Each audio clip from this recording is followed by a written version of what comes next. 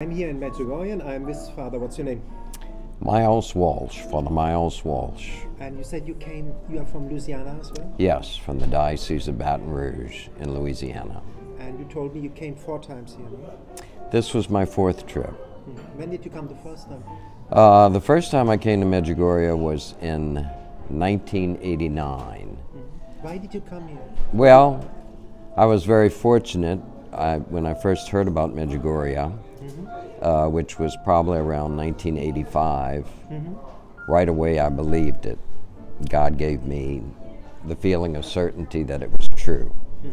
And if I'm not mistaken, there was a bishop, he was an auxiliary bishop in New Orleans at the time, and he had come to say Mass in the parish that I was assigned at, so this must have been about 85. And I heard him mention, actually on the intercom, I wasn't at the Mass, I was across the street in the rectory, that there were children who were receiving apparitions of the Blessed Virgin Mary in what at that time was communist Yugoslavia. His name was Bishop Nick, and he was a Franciscan who had been expelled from Central America and ended up in New Orleans.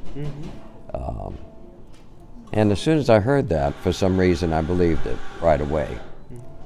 And I began to read the messages, you know, and they spoke to me very deeply in my heart.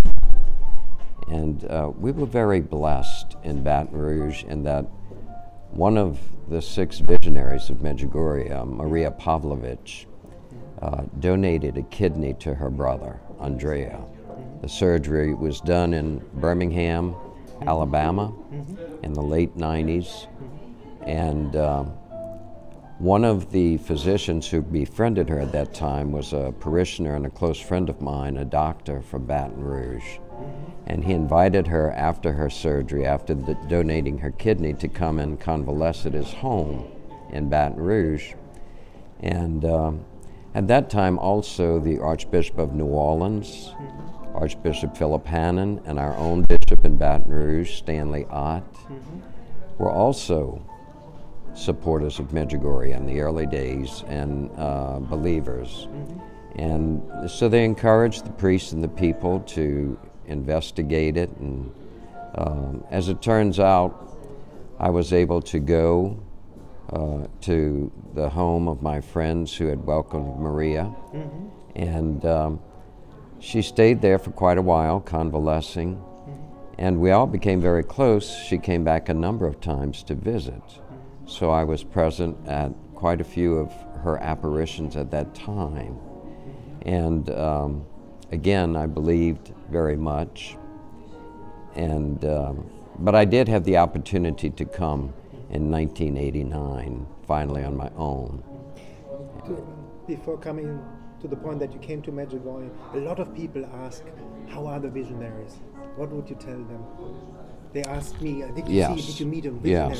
Yes. Well, you know, as I said, the visionary whom I got to know in Baton Rouge and then stayed with when I came here was Maria Pavlovich. I got to know the members of her family. At that time, she was dating the man, Paolo Linetti, who would become her husband. I got to know him and members of his family too. And just wonderful, down to earth. Of course, the people here, Medjugorje was not westernized at all at that time. It was still under communist rule. And the people were, you know, very humble people. You could tell very prayerful, holy people. And that was as soon as I met Maria, you know, any misgivings that I would have had were gone, because she was such a humble, prayerful, and obviously holy young woman. Still now I can confirm, I saw her. Yes. And so you came to Medjugorje then? Finally you came here? So I came here, and there were things that happened to me here in that trip in 1989 that totally convinced me, if I had any doubts whatsoever. Well, part of our group, there were about 50 or so people in that group, and they're people of all ages from our area. one of them was a young boy. His name was Jamie. He was 11 years old, and he was traveling with his mother, Debbie. He had a terminal brain tumor. So he had been sick for a number of years, I think for about 5 or 6 years. He had had the tumor. He was in a wheelchair. We had a very difficult time getting here. It was still communist time, the end of the communist time. It was, and you know, we were going on a chartered jet, which had difficulty. We went from New Orleans to JFK, but we ended up, ironically, spending the night that night on the floor at Air Zaire, of all places, which was it was a challenge. And among those of us who were on it traveling, and as I said, people from there, you know, from the little 11-year-old boy to we had people who were close to 80, and my own parents were with me at the time. It ended up taking us 48 hours, you know, to get here, because the chartered jet had trouble, and then it needed to be fueled and so on. So I really tested. We had a difficult time coming, and I remember about the third night that I was here. This was before we had the cell phones and so on. For example, Maria, whom I'd met in Baton Rouge and gotten to know, had no idea that we were coming here, no way of knowing.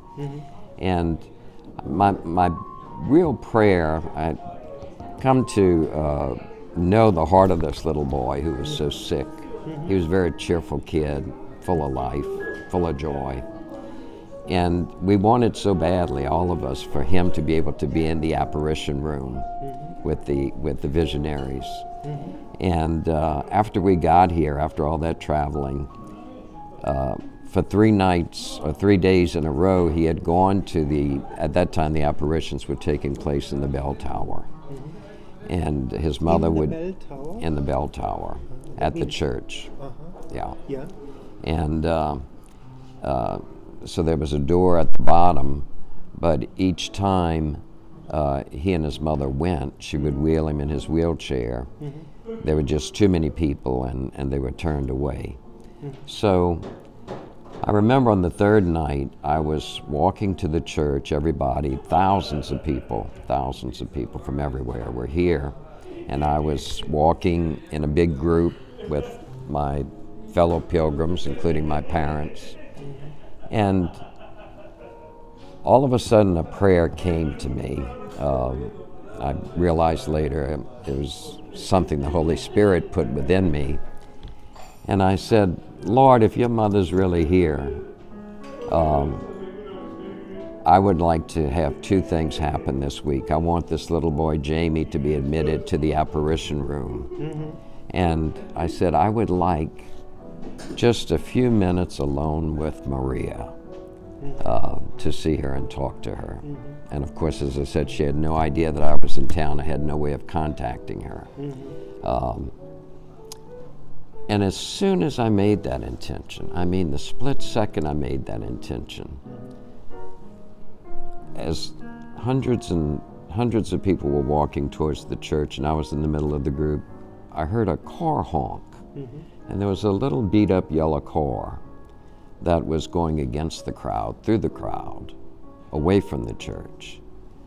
And the fellow who was driving the car started saying, Father, Father. And of course there were other priests around, so we all looked. But I recognized that it was Maria's brother who had received a kidney from her in the United States, Andrea. And he was waving to me and he said, you want to see Maria?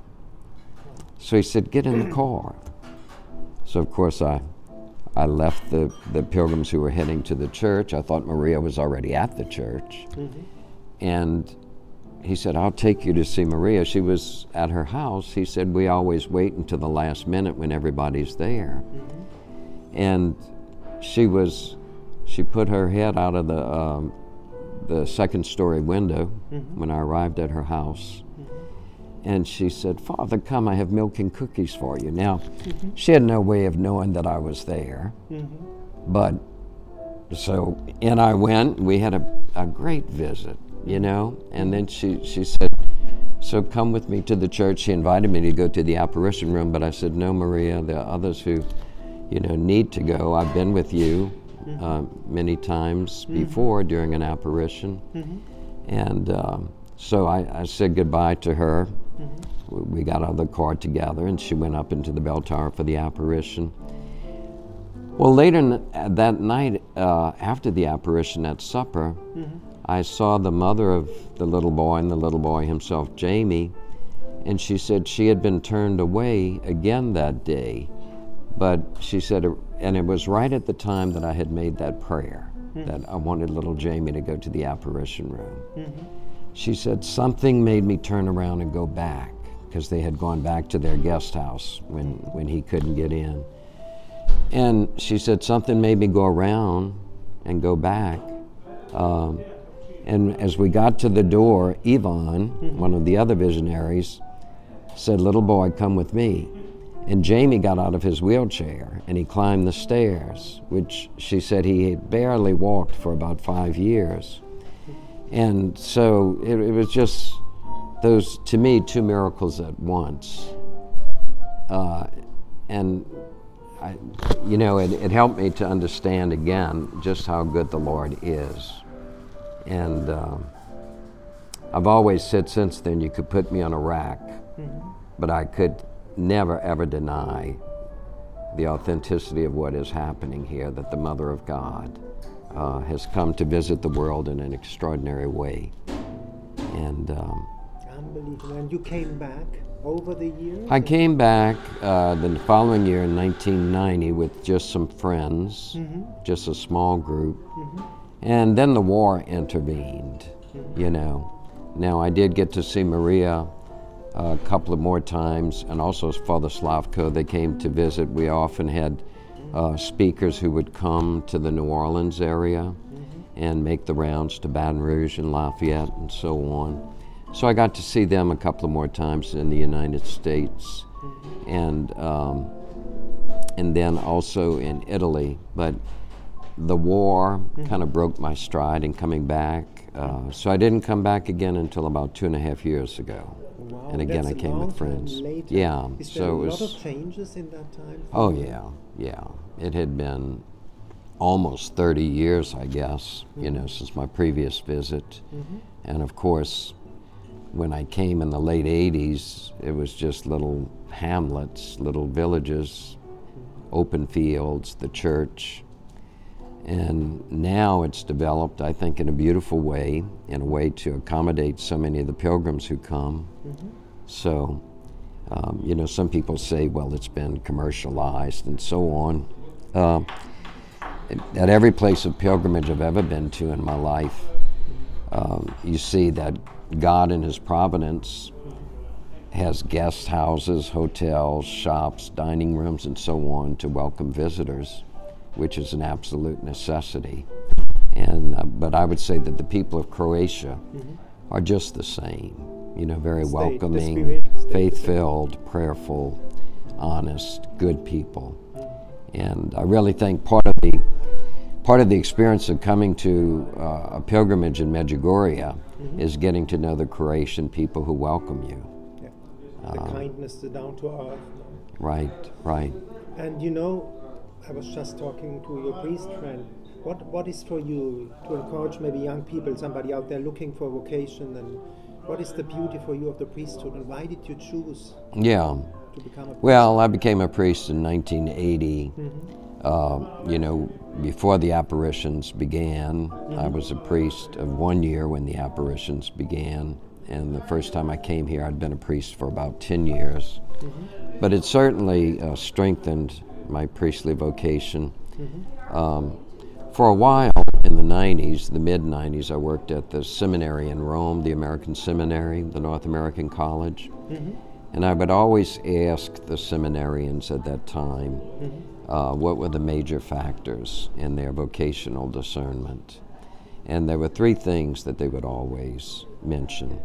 One was Pope John Paul II, which was, they really looked up to him and felt a call from him in a very personal way. The secondly was Eucharistic adoration, they had felt the Lord speak to them, you know, from the Blessed Sacrament during their time of prayer and adoration. And then the third thing was their devotion to the Blessed Virgin Mary. And I would say the great majority had either visited Medjugorje or had studied the messages of Medjugorje at that time and felt a call through the events that were occurring here in Medjugorje. And I do believe that it's through Medjugorje that a new Pentecost, I've always felt that, you know, when the Blessed Mother began to come, of course she's the spouse of the Holy Spirit. So when you find Mary, you'll also find the Holy Spirit. And especially in those early days, there was just an explosion of spiritual gifts here of every kind.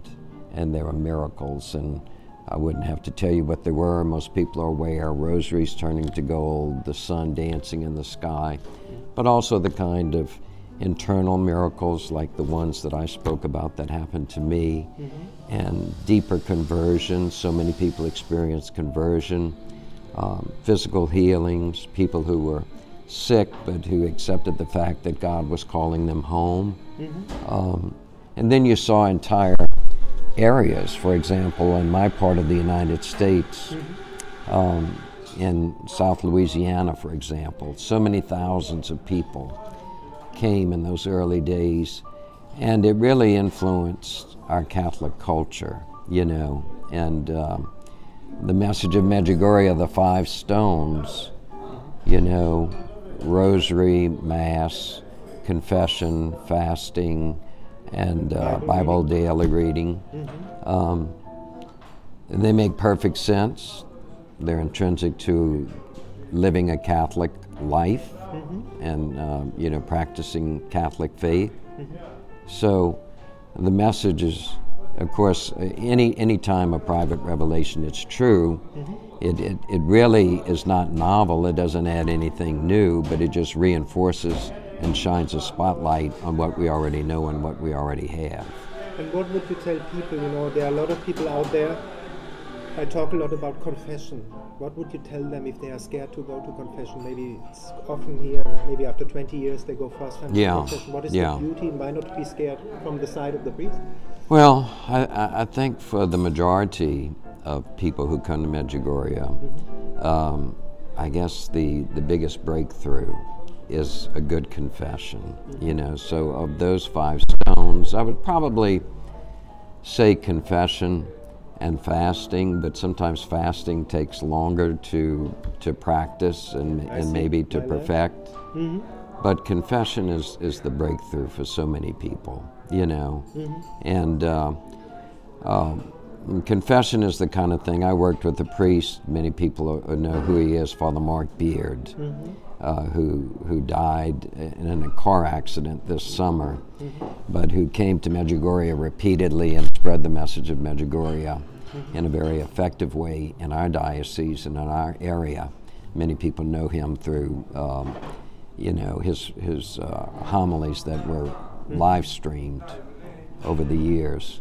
And he would always tell people, you know, if you're hesitant about going to confession, he'd say, just go and throw it up, is the term that he would use, throw it up.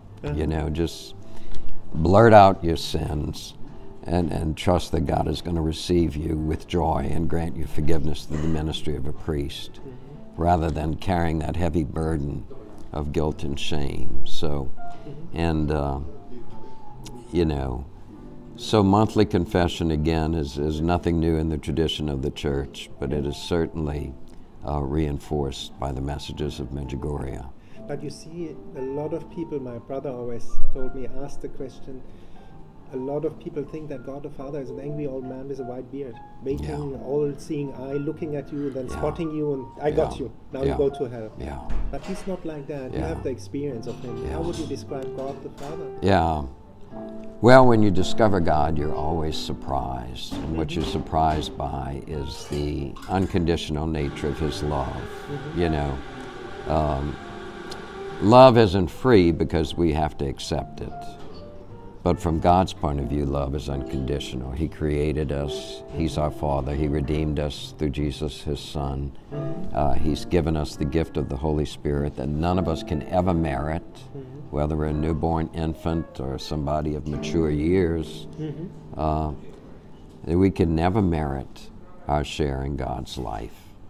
And so when we carry around the burden of not really knowing Him in a personal way, or being afraid of Him in a negative way. Fear of the Lord is good because it's the beginning of wisdom, but it has to mature into reverence and knowledge of God. And even a love affair, no? And He always surprises, He bowls us over, with the knowledge of His love.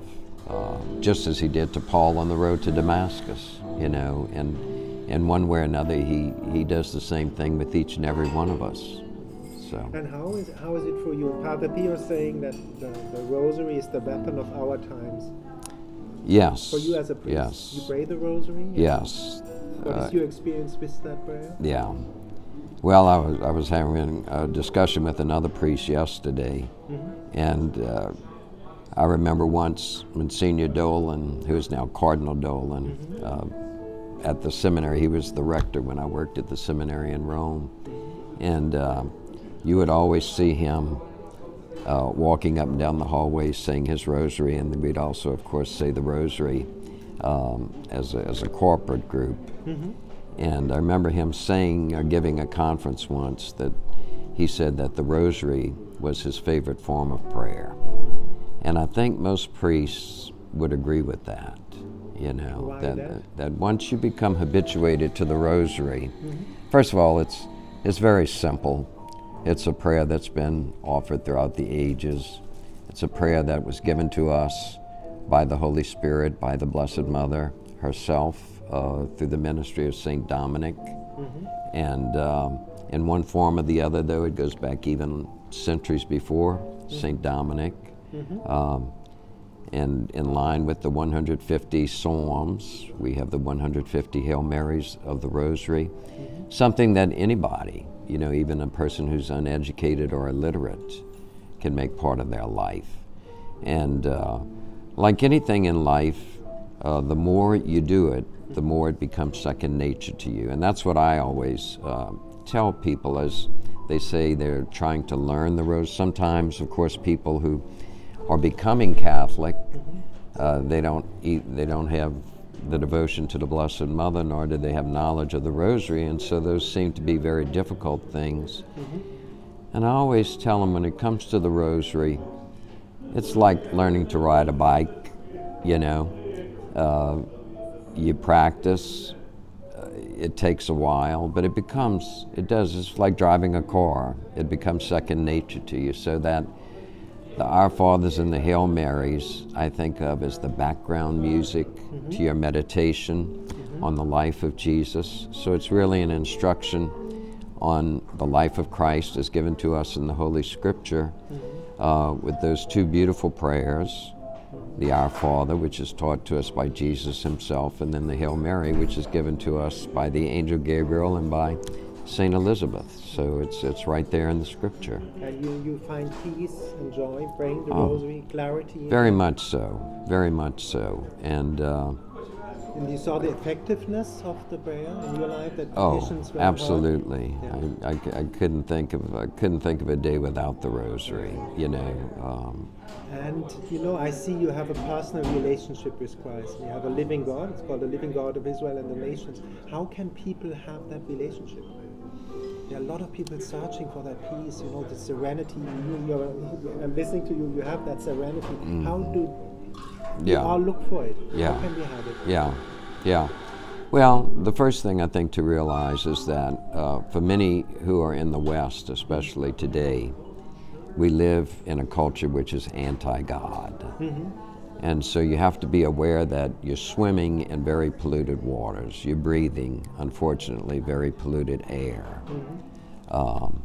People today are so concerned about the environment, about climate change, and so on. Our alarm at our physical environment should remind us that we're living in a spiritual environment which is even more seriously threatened, and that we have an enemy who's actively working, you know, to lead us away from God. So you do need that breakthrough. The first thing I would say is try to find a friend or friends among people of strong faith. You know, God did not put us on earth to go to Him by ourselves. It can't be just a lone occupation, you know. And I think again of St. Paul, his conversion. When he was on the road to Damascus, he was an enemy of Christ. But yet when he had that encounter with God, he needed others to support him. And he was supported. And even during the time that he spent in darkness, during the time that he was struck blind, he was surrounded by people of faith who brought him to a man who prayed over him. And those scales then fell. And God will give us companions on the way. Sometimes just to make what I think is a simple but wise decision when you're really searching spiritually, to go on a pilgrimage to a place like Medjugorje, to go to Guadalupe in Mexico, go to Lourdes in France, go to Fatima in Portugal, walk the Camino in Spain. You know, we're so blessed as Catholics that we have this tradition and the treasury of grace. And so finding a good Catholic friend, someone who has a true faith and an authentic faith and a spirit of charity, and who will welcome you in the name of Christ, and then to become a companion with that person along the way. And you know, when you're ready, the Spirit will tell you to take the plunge and maybe do something that might seem foolish to you or to your friends, like coming to Medjugorje in Bosnia and Herzegovina, and see what happens when you come here. And you know, that's another point, the guidance by the Holy Spirit. I just read Bible this morning, and Jesus said he was guided by the Spirit into the wilderness. How does this guidance function to somebody who wants to learn that, to be guided by the Holy Spirit? What would you tell them? Yeah. Well, as I said, you need spiritual help. You know, everyone needs spiritual direction. Now, it doesn't mean that you're going to magically find a spiritual director or a priest who is a spiritual director at that beginning point. But God will provide spiritual direction if someone is sincerely seeking Him. And I think we can never be afraid to talk to others about what's really in our hearts. You know, some people, they're all pent up, and they don't tell anyone else what's really in their hearts. And to use the old cliche, people tell me this all the time in confession: I was looking for love in all the wrong places, you know. I did too. And people go down paths that are not the right path. But God works in mysterious ways, and as you know, He writes straight with crooked lines. So if you find a solid person to talk to, as I say, a man or woman of faith, God can speak very powerfully to you through that person, and you begin to get the help that you need, you know. And what would you tell people, you know, that's a new question. For me, it's quite tough always, the fasting. What is so important about the fasting? Fasting, yes, fasting. Admittedly, that's not something that's widely practiced, you know, in our culture. Dieting is, but dieting is not the same thing as fasting. You know, sometimes people even overdo dieting, and they might do it out of vanity. Fasting, of course, is to give up something that in itself is not bad, for example, food, but to do it out of hunger and thirst for God, you know. And again, I'm struck the more I learn about the traditions and the history of the Croatian people, the simplicity of their lives, you know, for centuries, but even in our closer to our own time, especially during communist rule and so on, they led very ascetical lives. They worked hard in the fields. They were deprived in many ways of the opportunity to develop professions and careers here at home. Many of the men had to go away and work. But the people who lived here, they worked out in the fields. Bread and water was what really sustained them. And there were many, many days of fasting, even by necessity. So it made sense to them, you know, and it wasn't foreign to them. Now, for those of us in a place like the United States and Western Europe and so on, we're surrounded by an abundance. Yes. You know, really too much food, and also processed food and so on, food that's not really good for us, but yet is very tasty and addictive. Yeah. So, I know it. Cake. Right. Yeah. Too much sugar. sugar. I'm in a sugar-producing area, but there's such a thing as too much sugar in our food, and so it's something that we have to learn in a different way. You know, we're not going out in the fields with a jug of water and a loaf of bread to sustain us throughout the day. So we have to make a conscious decision. And again, it's not by sheer human willpower. It's by the grace of the Holy Spirit. And if you're open, God will teach you at the proper time. And also lead people who can teach you how to fast, you know. And what would you tell people, you know, you see it yourself, we are living in a time of huge spiritual combat in the big and in the small, in the families and personal lives. How can Catholics win that spiritual combat? What would you tell them? Yeah. Well, as far as winning the spiritual combat, obviously we can't go head to head with the enemy on our own. You know, grace builds on nature. God created our human nature. Our human nature is His gift to us. Our decision to accept, I was reading something the other day in the book that Mariana wrote, The Heart. My Heart Will Triumph. My Heart Will Triumph. Mariana Sol. And she said something that's very true and wise, you know, that free will is God's gift to us. The decision to accept God's will is our choice. It's our gift to God, you know. So the Lord offers us the grace. He's done it through our own human nature. He's done it through the gift of the Holy Spirit, sanctifying grace. And this is why, too, Catholicism, of course, is a 2,000-year tradition that goes back to our Lord Jesus Himself, but even before that, it came from our Jewish roots.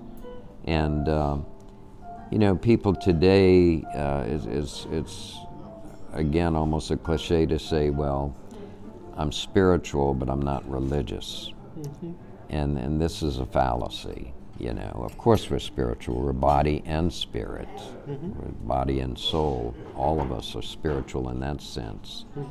But as the Apostle John says in his writings, we have to discern the Spirit. Are we following the Spirit of God or the spirit of the world?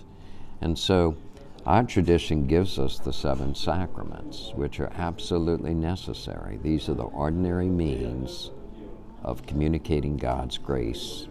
And I'm speaking here about sacramental grace, not only actual grace.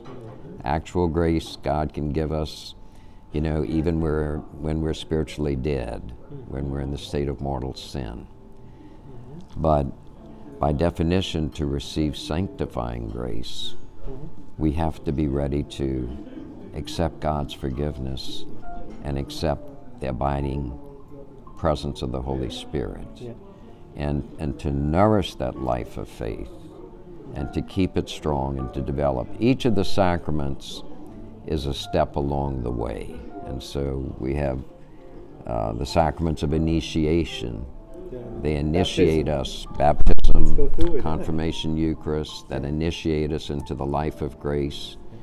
But the other sacraments, you know, we also have the sacraments of healing, which are confession and anointing of the sick. And we have the sacraments of vocation, which would be priesthood and marriage. All of these are ways that lead us to God. And you saw it in you when you received the sacrament of priesthood. You saw a change, a protection. Is that?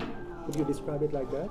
Yes, yes. In other words, in each sacrament gives a specific grace. You know, felt it in your life, or you saw it in your life? Oh, definitely, yes. And I think any priest worth his salt would say the same thing, you know. And what would you tell people? We are human, we are in a fallen state, and people struggle all their lives with the shortcoming. And we Catholics, I talk from the heart, we want to be holy, we want to be good. Well, how do we accept the shortcomings, or how do we deal with our shortcomings? Yeah, I always like to remind people, and especially if they haven't been to confession in a while, and they come once. Now, some people will make the mistake and say, "Well, now I've been. I don't have to come back." You know, I hadn't gone in 30 years. Now I've been. You know, maybe now I'll go 30 years from now. But I always remind people that among the 7 sacraments, most are received very rarely, if at all. For example, most Christians will never receive the sacrament of priestly ordination, you know. There are many people, for example, myself, I've never experienced the sacrament of marriage, even though I'm called as a priest to be the bridegroom of the church. So marriage is a very important sacrament that speaks to all of us about our nuptial union with God. But there are 2 sacraments of the 7 that are given to us for the daily walk with Christ.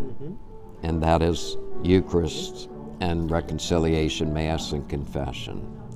And the thing about God gave us 2 legs, you know, and it's, if you try to walk on one leg, you're gonna fall, right? You're gonna hop along, but then you'll fall.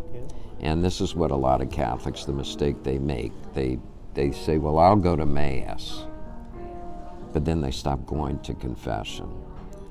And so they may be receiving our Lord in a profane way, and when they go to communion, because their souls are not prepared,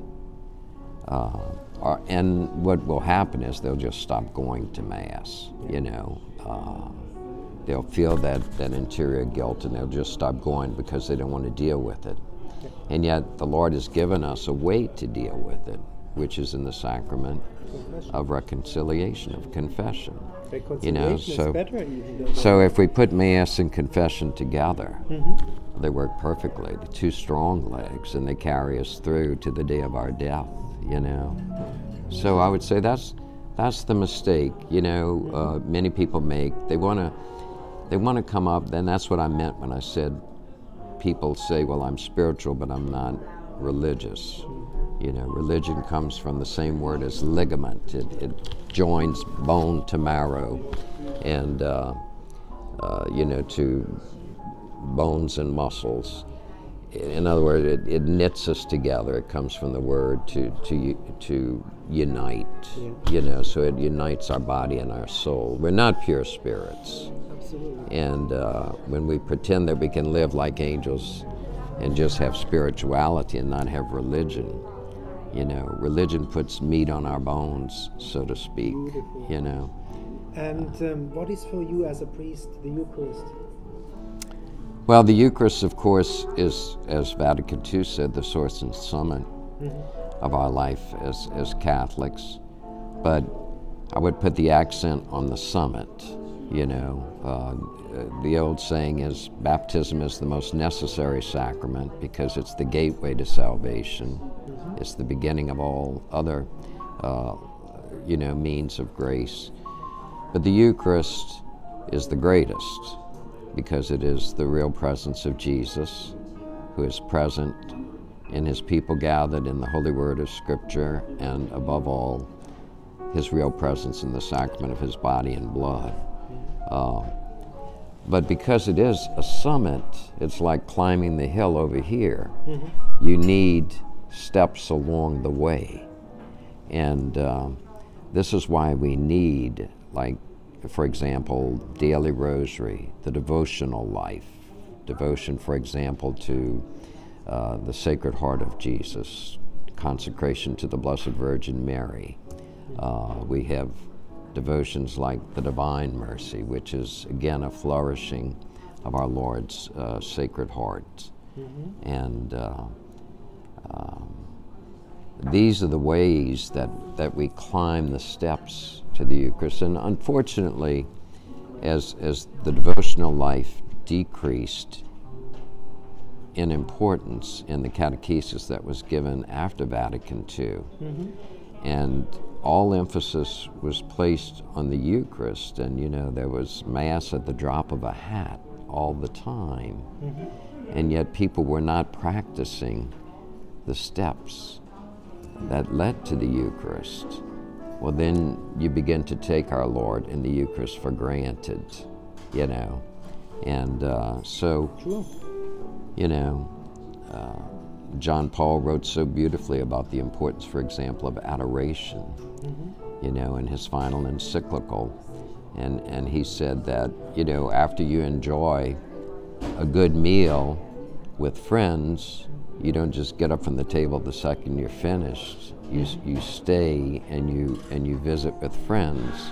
And he used that as an image for Eucharistic adoration, that we come to be in the Lord's presence even when we're not there for Mass. When I was growing up, we were always encouraged, I was trained by very good nuns, to make visits to the Blessed Sacrament. And now we're blessed in the Church to have so many chapels that are specifically chapels of adoration, where people can go and be in the presence even of the exposed Blessed Sacrament. And those are places of peace and prayer, and you can feel it as soon as you walk in. A lot of people say that, even from different religions. Right. They go to a Catholic church and say there is something. In fact, that's probably, in my years of working with catechumens, probably the comment that I've had most often by people who become Catholic as adults, who come from other religious traditions, and they will tell me over and over, when I walked into a Catholic church, I felt something that I'd not experienced before. And, sometimes that plants a seed at a point in their lives, and later on they begin to experience a real call to become Catholic, because they go further, they investigate, well, what is that I experience when I walk into a Catholic church? I heard a talk recently by a wonderful woman. Her name is Nikki Kingsley, and she has written a book about her life. And she was a Muslim, a devout Muslim, who eventually became a Catholic. And one of the things that she noticed, she had fallen in love, she says, in the course of her journey, with Mary, because the Quran has an entire chapter devoted to Mary. Yes. Yeah. So as a woman, she was in a troubled marriage, and she was looking for consolation from God as she knew him, Allah. And but she fell in love with Mary. And as the years went by and she didn't know what to do with this attraction she was feeling to Christianity and to the Mary Son, Jesus Christ, and how to process the claim that he was the Son of God, because for a Muslim this is blasphemy, to say that God has a son, or that we can know him in a very personal way. She was told by a friend, again a good friend, that she should visit a church. And so she finally worked up the courage to go, but she went to the church nearest to her home, which was not a Catholic church. She went to a Christmas service, and she said it was from a human point of view, a very beautiful experience. I mean, the hymns were beautiful. Everyone was given a lighted candle. The people were very warm and loving and accepting. But she could tell that the Lord Jesus, as she had come to know him through his outreach to her as an answer to her prayer, she could tell that he was not there in the way that she had experienced him in prayer. And when she went back to her friend and said, I'll never do this again because I did not experience the presence of Jesus at church. The friend said, well, what church did you go to? And when she told her it was not a Catholic church, she said, well, no, you have to go to a Catholic church. And the very first time she entered a Catholic church, immediately she felt that overpowering experience of Jesus' true presence. And at first she didn't know what it was. She didn't know that the Blessed Sacrament was the source, or that the Blessed Sacrament was reserved. But over time she came to understand why she felt that presence in a Catholic church.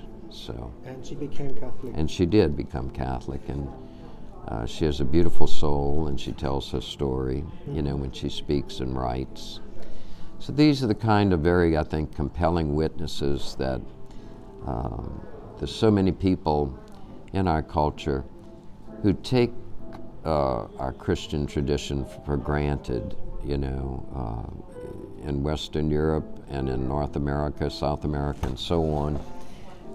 You know, we are blessed to have come out of a Christian culture, a foundation that is really the foundation is Christianity itself. And yet, again, we live in a time that has rejected God, and rejected especially the God of the Bible, the God of Jesus Christ. Why do you think that is the case? Of course, the rejection of God, it goes back centuries, and then the reason is just the same that we see in the story of the Garden of Eden. You know, it's the failure to accept the fact that we are creatures of God, who is our Creator. And then we want, you know, what was the temptation of Adam and Eve? Was to become like God themselves. That was the deception. That was the lie of Satan. If you eat this forbidden fruit, the fruit of which God has forbidden you to eat, God knows you will become like him. And of course, just the contrary. God never willed that our first parents would know sin, that they would know evil. And so they did experience, you know, the Lord had warned them if they ate of that fruit, they would die. And, you know, some people would object and say, well, they ate of the fruit, they didn't drop dead. No, they didn't drop dead at that moment, but death was born in them. It began, and that split between body and soul, which is really the source of death. You know, what happens at the moment of death is that our soul is sundered from our bodies, and so the body is no longer truly a living body. It becomes a corpse. And also he said, think. And sometimes we can't think the problem out. We have to give it over, to hand it over. As God said, be still, I am God, I fight for you. Right. He brings it back in the Psalms. No? Right. And can you explain, for example, we have the devotion, you talked about the devotions, the steps. You have like a devotion to the Sacred Heart. Why? What is so important about that? Right. Because, you know, we experience our deepest emotions in our heart, you know. For example, any adult of a certain age, but even children, begin to experience heartbreak, heartache, you know. And very often, of course, it's through heartbreak of one kind or another that we can either be open to God and turn towards Him, or that we can become bitter and angry and turn away from Him in a more definitive way. And so, you know, when our Lord appeared to St. Margaret Mary, it wasn't the first time He had revealed His Sacred Heart. You know, for example, we have in the scriptures the story of the beloved disciple St. John at the Last Supper, leaning against the heart of Jesus. And he would have felt the heart of Jesus beating. And even before that, you know, I often think about Mary when our Lord was in her womb, and she could feel the pulse, you know, within her own womb. And then when he was born, how often does a mother lean her head against the breast of her child just to feel the heart of her child beating? So Mary experienced his Sacred Heart. And then in the course of history, the great saints, you know, I think about St. Gertrude, for example, Gertrude the Great in the 13th century, you know, and Gertrude once had an experience. It was on the feast of the Apostle John, which is right after Christmas, on December 27th, and you know, in that experience, the Lord appeared to her and he showed her his heart, and he invited her to lean against his Sacred Heart, and she said she was filled with the knowledge of the mysteries, the secrets of his Sacred Heart. But she also saw John present during that experience, and she said to the Apostle John, why didn't you write in greater depth in your own gospel, since you leaned against the heart of Jesus at the Last Supper? And he said, this is something that is to be revealed, the secrets of his Sacred Heart, at a time when the world will have rejected the love of God and grown cold and hostile towards Christ himself. And so when our Lord appeared to St. Margaret Mary in the 1670s, you know, this was already the state of the Western world, turning away from God, you know. On the one hand, you had the Jansenist heresy, which is the Catholic form of the Protestant revolt. On the other hand, you had the skeptics, the philosophers, you know, who professed a kind of deism, which says that God is some kind of a higher power, but we can't really know him. So it was really a rejection of Judeo-Christian tradition. You know, it was not the God of the Bible. It was simply a step towards atheism. You know, deism is just dressed up atheism. Always dressed up in a different, you cut out one hat, there's another hat. Do you make the same experience? We have Luisa Picaretta who says the divine will, we have to live what is written in Our Father, thy will be done, and then we will be in peace and in joy. And if we try to do it on our own, our ego, that we end up confused, not happy. Yeah. You make the same experience? Yeah. This is spiritual mathematics? I think we have to acknowledge that we are in a state of fallen human nature.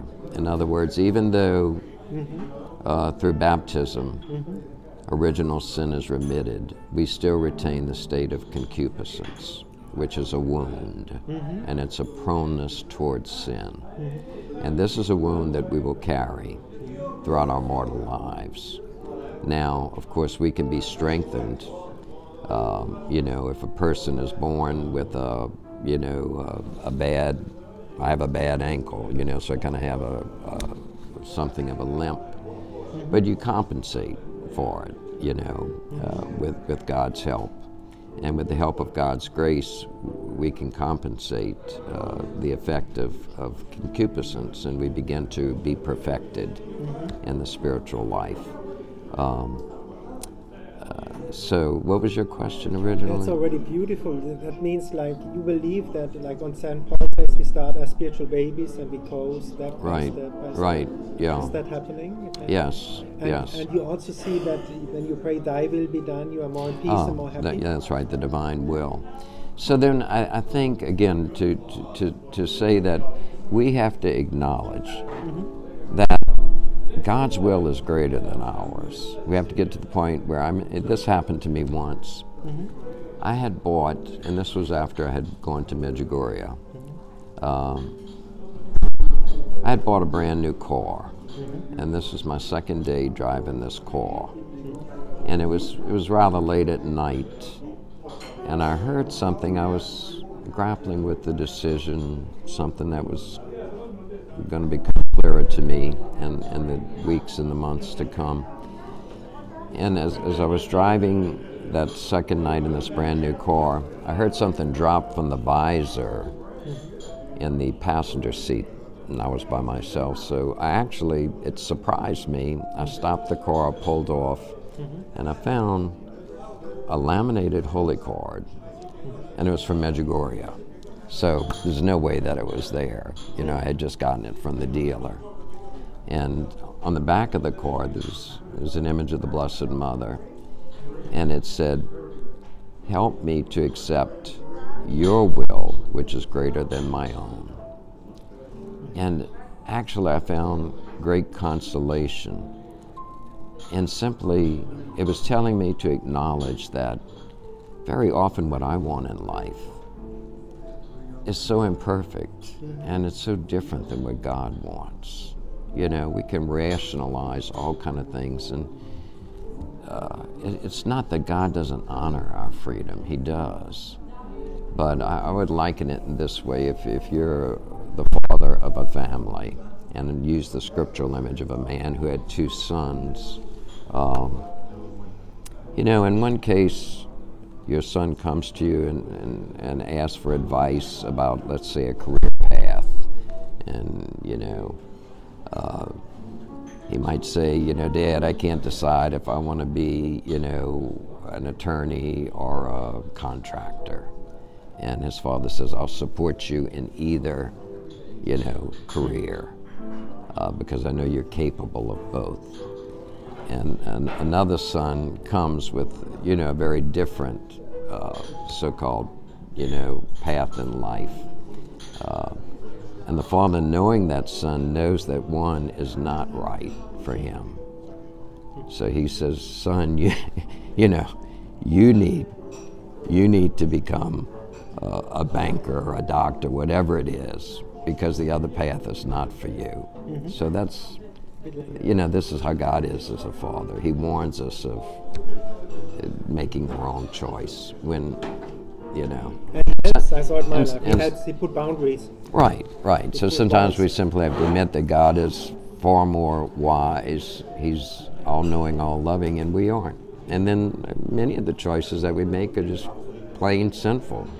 You know, they're going to lead us to spiritual death, you know. And what would you tell people? It just came to my mind, you know, I'm a soccer fan, and the president of my team, 43 years old, last week, on Tuesday, he didn't wake up, he died. The daughter, 3 years old, the wife. I think that you saw that in your parish. Yes. What do you give? Like, if there's destiny puts that on the way, what do you give as an advice, as consolation? What would you tell them? Well, as you said, in our parish, you know, the people had Father Mark Beard as a pastor for 12 years. And he died on August the 2nd. It was the Feast of Our Lady of the Angels, very significant day. And I saw him probably 5 minutes before he was in the wreck. He was at our retreat center, and he was giving a talk over his lunch hour to a group of high school girls who were on retreat. And he left and got in his car, and within 5 minutes, you know, he was gone. And it was, of course, it was very, very hard for everybody. His mother, with whom he lived, of course, lost her beloved son. But so many people in the parish and who visited the retreat center loved him and really loved him with all their hearts. And it was hard for a lot of people. A lot of people are still grieving. Some people have confided to me that they became very upset with God. You know, why did God permit this to happen? And yet, I firmly believe that we will all die. We will die at the time that the Lord has appointed, even if it's an accidental death. You know, God knows that from the day that we're born, that this is the allotted number of years that we have. And just as through the death of Jesus, untold good and treasures came about. so through the death of any holy person who's united to Christ, many graces will come. You know, and I have seen that in the month since his death, is the spiritual graces that have been given through his holy life, through his ministry, and also through his death. And I guess the longer we go through life and the more that we meet the loss of our own loved ones, we begin to understand that death is not the end. It's a veil, so to speak, and there's a very thin veil that separates this world from the next. And as we grow in faith, we begin to experience also our communion with God's holy ones, whether you're speaking about the souls in purgatory or the souls who behold the face of God in heaven.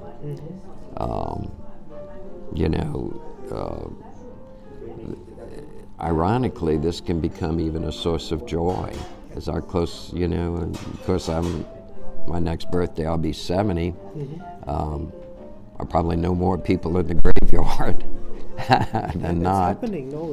The older I get, I see too, people going. Yeah.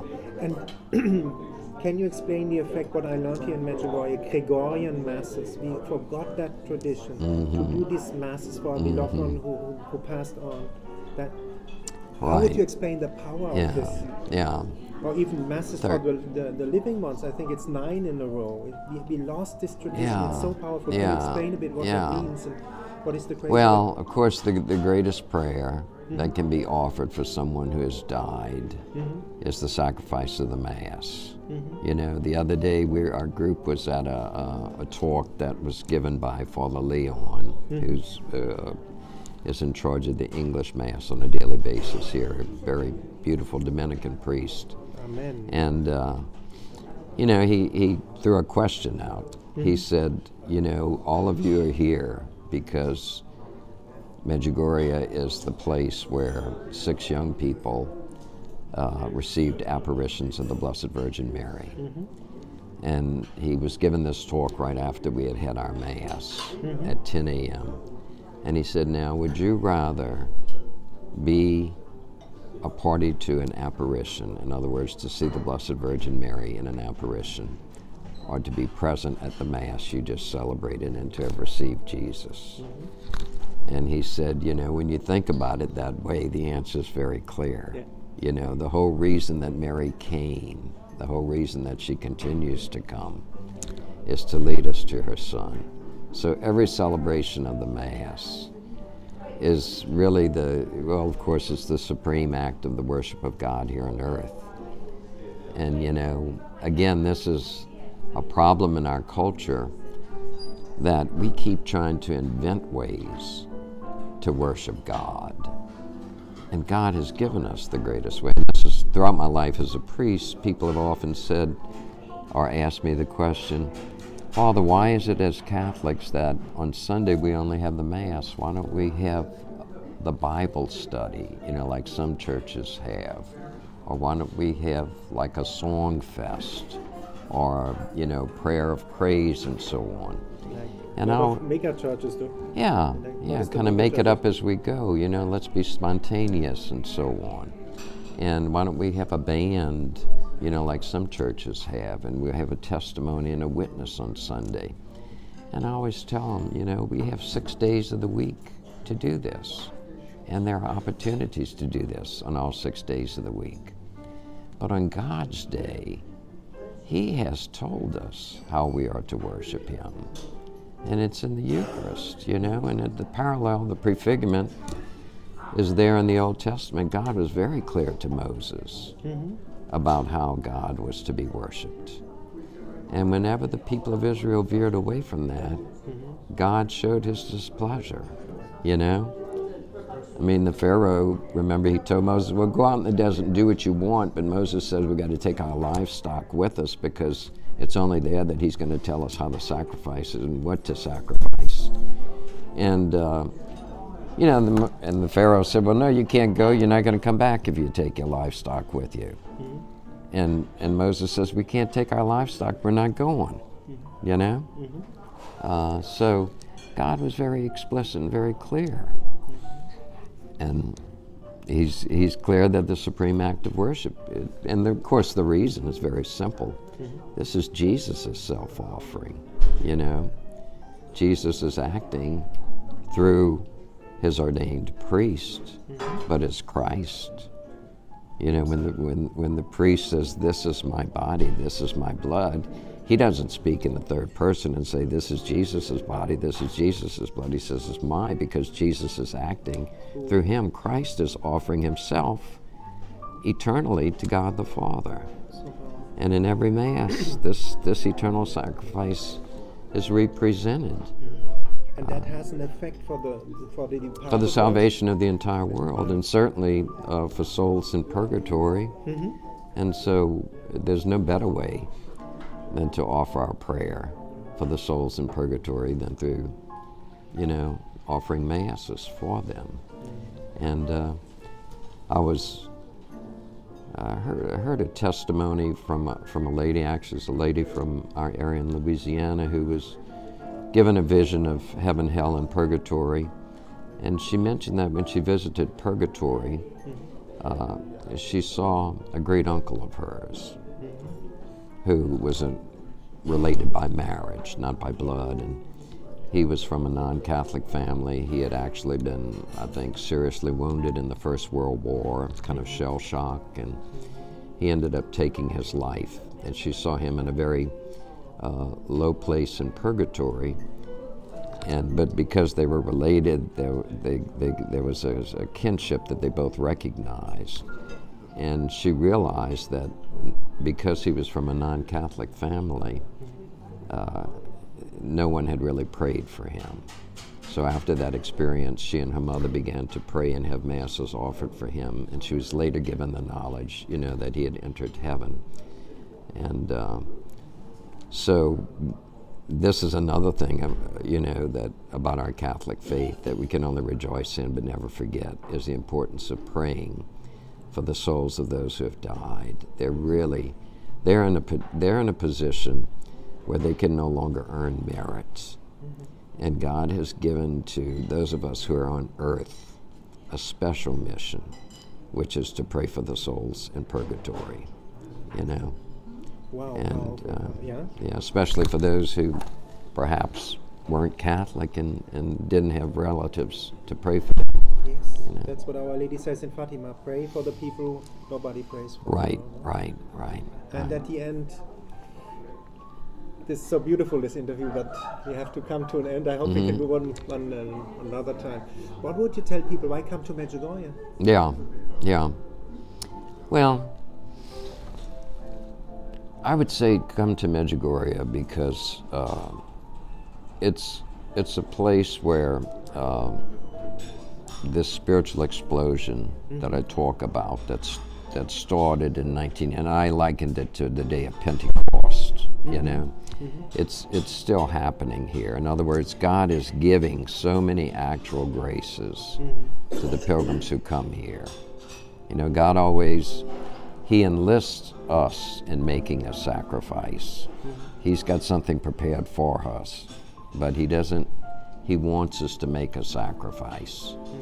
And the effort to come here to make a step in faith, and I would say too, if Medjugorje is new to you, learn and study Fatima, because as Pope Benedict XVI said, this is when before he became Pope in the year 2000, he wrote a report on Fatima, and he said that Fatima is the most prophetic of all Marian apparitions. And it's sort of an umbrella that encompasses all the other apparitions of the modern age. And the reason is Fatima is can be clearly defined, 6 apparitions, 3 messages. Those messages are very prophetic, and as I said, they really encompass all the others. So if you study the 3 messages of Fatima, which is the existence of hell, the great lie of Marxism, the rejection of God, and then also the persecution of those who are authentically Christian, in the world today. And that will come from outside the church, but also from within the church, because there are enemies within the church too. So those are the three messages of Fatima. They help you to understand why the Lord has emphasized so much those 5 smooth stones of Medjugorje, you know, that begin with the rosary and lead up to the Eucharist.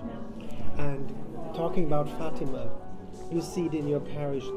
It's also said, Sister Lucia said that the end fight is for the family. Right. And we see it so many, I saw it in my family, Right. friends, the Right. divorce, and it's so Right. tough on them. Right. What do you give families that advice to Yeah. get through their Yeah. marriage? No, that's very, very important what you just mentioned. That, you know, Sister Lucia, that she said this in her own old age. She wrote it to Cardinal Cafara. He had been the founder of the John Paul II Institute on Marriage and Family. And in the early 80s, right when the Institute was being founded, he wrote to her simply to ask prayers for the success of this effort, which had been called for by the Synod of Bishops of 1980. And she said that, Father, if you do this, he just asked for prayers, he didn't ask for an answer, but he got a lengthy answer from her 2 weeks later. And she wrote back to say that if you do this work, you will meet great opposition, because the decisive battle is in the area of marriage and family. And so, you know, we see this again in our culture today, you know. The redefinition of marriage, which again is, we have to accept God's definition. And it's for the good. People don't understand. It's for the good of our soul, for our happiness. Right. And there was a last question popping up. You know, there is the Divine Mercy Chaplet. What is so powerful about that one? Why should we keep that devotion? The Divine Mercy Chaplet, well, in the Sacred Heart, devotion to the Sacred Heart of Jesus, the accent is to know the love of Christ, but to offer reparation. With Divine Mercy is really a continuation. You know, it in terms of history, it goes back to the time of St. Faustina, which is in our time. You know, St. Faustina died in 1938, right on the cusp or the eve of the Second World War. And if the emphasis on the love of Christ, which comes from the heart of Christ, is the same in both the Sacred Heart and the Divine Mercy. But whereas the emphasis in the Sacred Heart devotion is on our joining Jesus in making reparation for the sin of the world, in the Divine Mercy, the emphasis is on the mercy that God pours out upon us through His Sacred Heart, you know. And mercy, St. Thomas Aquinas and many of the saints have said, is God's greatest attribute in this sense. Mercy, the mercy of God only exists for our sake.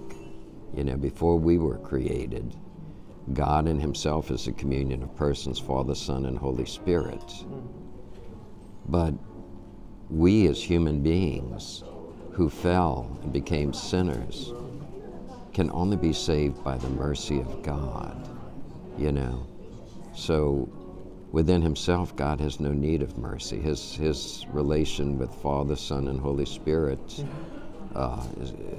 is always just. There's no need for mercy. There's no sin. But in creating us, God created us free with the possibility of sinning, but also repenting. So in that way, we're different than the angels. The angels, their choice was an absolute one. To stay right. in rebellion. Right, because they were far more perfect than us, closer to God in their being, you know. But personally, I've always been glad to be a human being, you know, that I have the chance to repent and to receive the mercy of God. And can you say, because I made that experience now recently here in Medjugorje, what the Bible says, in your weakness I'm strong, and my graces are much more abundant. We shouldn't despair. We should I think that we can end with that interview. Never despair. Go to confession again. Right. Like a friend or rabbi said, that the devil is not interested in the sin. He's interested in the feeling afterwards. That we are lonely and we don't want to go to confession. Yeah. Keep on going, Papa. Right. And when he tempts you to sin, he'll tell you, "Oh, it's not so bad. God won't mind. You know, this isn't a sin. You know." Yeah. And then once you fall, he'll say, "Oh my goodness, you're disgusting. You know, you're a sinner. You're beyond hope. God can never accept you. You know, you're hopeless." Yeah, that's the lie. That's the lie, because you experience it too. The grace, the love, the mercy is much bigger. Right. Thank you so much. Wonderful. For that beautiful interview, Father. Good. And the lights go on.